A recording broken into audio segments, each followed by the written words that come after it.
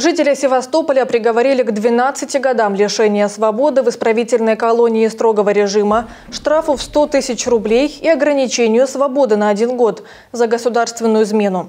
Вступил в силу приговор Севастопольского суда в отношении Евгении Петрушина. Об этом сообщили в пресс-службе ФСБ России.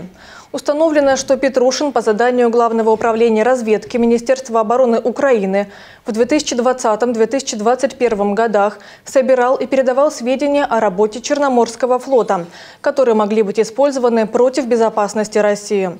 Шпионскую деятельность Евгении Петрушина своевременно пресекли сотрудники военной контрразведки Федеральной службы безопасности.